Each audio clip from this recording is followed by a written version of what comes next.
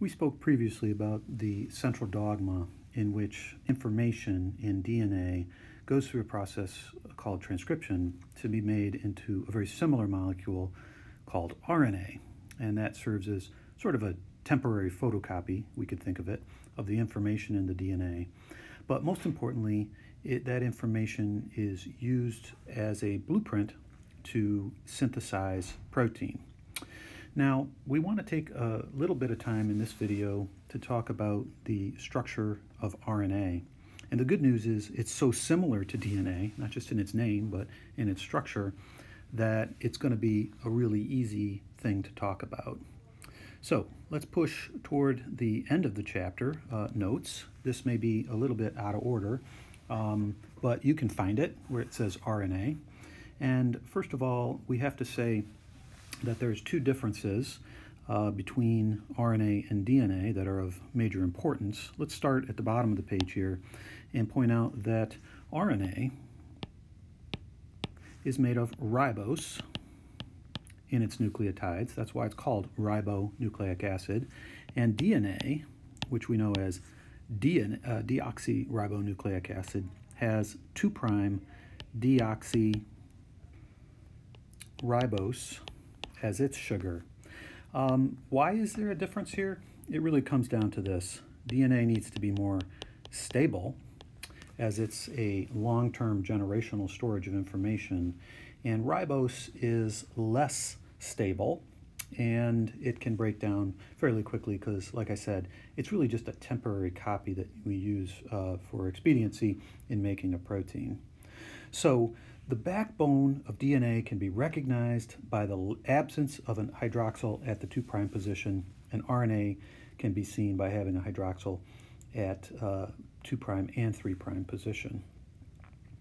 The other big difference is, and you may know this from biology, we have A T base pairs present in DNA, and we have A U base pairs present in RNA. So DNA is composed of G's, A's, T's, and C's, whereas RNA is composed of G, A, U, and C's. It's a very minor difference. Note that the only difference is the presence of that methyl group right there. And really, I like to think of a T shown here and a U shown here. They're really the same thing. They have the exact same base pairing pattern with A, and they're both pyrimidines, so they behave very much in the same way. The only difference is we've got this extra tag sitting out here, and this tag is there to tell any protein that wants to come along, remind us that this is DNA and not RNA. And there's biological reasons for that. We won't get into them here, but this is something I like to just consider essentially a DNA tag. That's its purpose. Let's practice something here as we finish up this page and move on to the next. This extra DNA tag, is this in the major or the minor groove? Pause for a second and see if you can figure that out. Okay, remember, major and minor groove are determined by the presence of the ribose connectivity and how they're not right across from each other.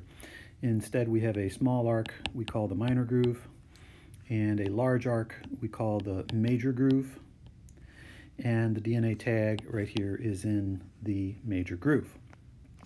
So those are the two covalent differences that we have between RNA and DNA, but there are some differences that we can talk about on this page as well. Let's make a note of the secondary structure of RNA and DNA. DNA we've already addressed, and we tend to call this the B form of nucleic acid. And when you have an RNA-RNA double helix, or an RNA-DNA hybrid helix, this is what we call the A form. and there's a few minor differences that we're going to see here. First of all, we mentioned before that we have 20 angstroms across, pretty even up and down the DNA. It's quite a bit wider in RNA. It's about 25 angstroms. We've got a larger minor groove and a smaller major groove compared to DNA. And in the RNA double helix, grooves are different.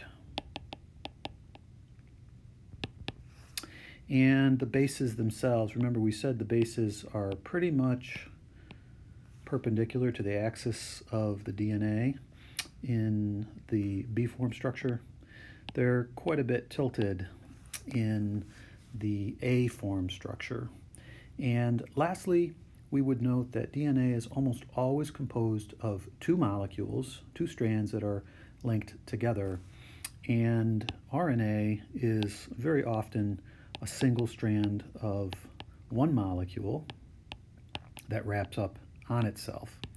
In other words, we would have 5' and 3', and if we follow from the beginning, 5' to 3', we can go through and come back and bind to itself. That naturally is going to lead to things like loops, and we can have all sorts of things like bulges, non-standard base pairs. You might even have purines with purines, things like that. And you get a lot of unusual structure in RNA. DNA structure is much more regular, and RNA is really got overall fold that we might even call tertiary structure. So we won't get into the details beyond these cartoons and these statements about the differences, but I just want you to be aware that there are differences beyond the normal A versus U and deoxyribose versus ribose.